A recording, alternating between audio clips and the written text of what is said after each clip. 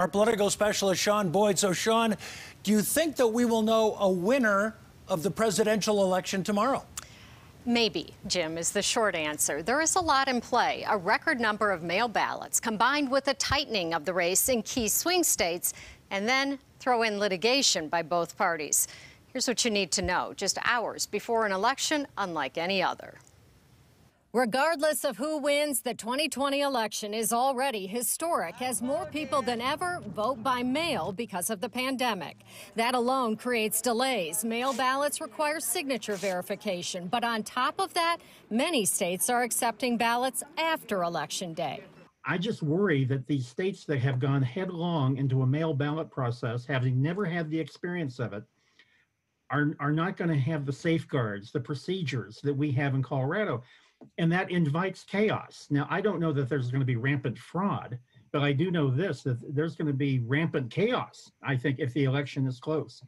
And that's going to invite court battles. Which adds to the delays. But CBS 4 Republican analyst Dick Wadham says there is a chance it could be an early night. The first domino to fall will be Florida. Wadham says if Trump loses Florida, he loses the race. Georgia, North Carolina, Ohio, and Pennsylvania also must-wins for Trump.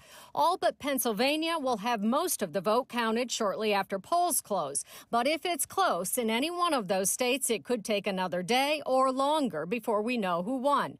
Pennsylvania won't even start counting votes until Election Day and is accepting ballots for 3 days after the election. So if it comes down to Pennsylvania, be prepared to wait. And Wadham says there's a good chance it could. I think there will be some court actions filed by both sides after the election if this thing is close.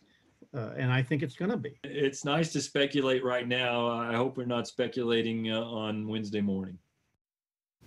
Well, it could be days before we know who won the presidency. It could be months before we know which party controls the U.S. Senate.